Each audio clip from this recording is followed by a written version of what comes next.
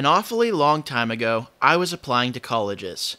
There were around 7 colleges to which I wanted to go, and one of them had far too many requirements to apply, and I wasn't exactly known for giving out much in the way of scholarships.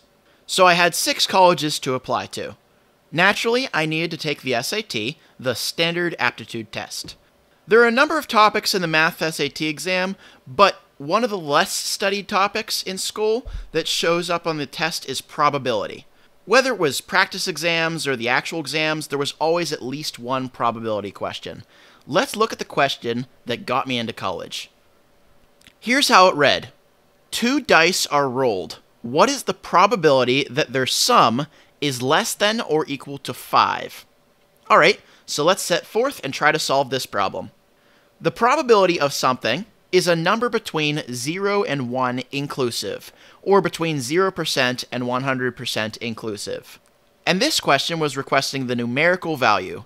An event's probability is the number of ways that an event can occur divided by the total number of events that can occur within that system. For example, if a bag has 2 red marbles and 3 blue marbles, then the chance of selecting a red marble is 2/5, since there are 2 red marbles you can select and 5 total marbles in the bag. Alright, with this in mind, let's look more closely at the solution. First, we want to know how many total possibilities there are. Well, each die has 6 faces. At least, I think they each have 6 faces. We'll talk about that later. So, on each of the 2 dice, 6 different faces can occur. So that's 6 from the first die, in combination with 6 from the second die, making a total of 6 times 6 equals 36 possibilities on the 2 dice. Keep in mind that the smallest sum that can occur is 2, and the largest sum that can occur is 12. By the pigeonhole principle, there must be some events that have duplicate results, since 36 is more than the number of different possibilities, which is 11. By the way, quick aside, the number of integers from 2 to 12 is 11, not 10. Taking 12 minus 2 only accounts for the jumps from one number to the next, not the actual numbers themselves. Go ahead and try counting the number of integers from 2 to 12 inclusive, it's 11. So there's 36 total possibilities and some overlap in results. Let's let there be 2 slots representing the result of each die.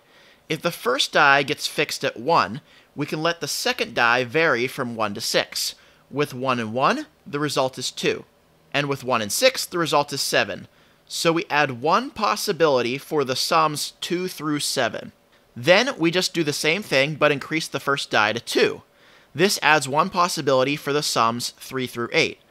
And then if we keep doing this, we add 1 possibility for 4 through 9, and then 5 through 10, and then 6 through 11, and finally 7 through 12. So we end up with this bell curve shape, where 2 and 12 are rare, and 7 is much more common. To solve the problem, we just need to pluck out how many ways the sum can be 2, 3, 4, or 5. By my count, that's 1 plus 2 plus 3 plus 4, which equals 10. So there are 10 ways to roll a sum less than or equal to 5, and 36 total possibilities. So the probability of rolling a sum less than or equal to 5 is 10 divided by 36, or 5 divided by 18. Okay, cool. The problem's solved. But if you read the title of this video, you might be wondering, well, what happened? For every college to which I applied, they requested a written essay that would convince them why I should be able to attend their college. For every college, I made sure to add 1 small section that related to this SAT math question, and that is a critique. That's correct. I critiqued this question in my college essay. I wrote about how the verbiage frustrated me. Keep in mind that my field of study is game development, so you might be able to imagine how much is left to the imagination by saying 2 dice are rolled. Are these dice 6-sided dice? Are the dice fair and equally weighted? Are the dice regular polyhedra? Are the sides numbered 1 to 6? Heck, are they even whole numbers on each side? The amount of information left up to interpretation is so large that I couldn't help but air my grievances. Every college to which I applied had accepted my application, and after sending in my college applications, I asked each college which part of my essay was the most valuable. Every single one of them said, your ability to critique. Critique is critical, not just in game development, but in every field. In every form of work you do, you will be working with people, whether they're your coworkers, bosses, employees, or end users. Every form of work will necessitate giving and receiving critique. And you might be wondering why I mentioned receiving critique specifically. That can't be challenging, can it? Well, I would argue that receiving critique, at least correctly that is even more challenging than giving critique. Receiving critique properly means understanding that your work is never perfect, ever. Receiving critique requires skills in active listening and communication and is driven by a desire to ask questions and improve. Critique is not a simple YouTube video, it's a dialogue. It needs people to interact in order to be fully realized.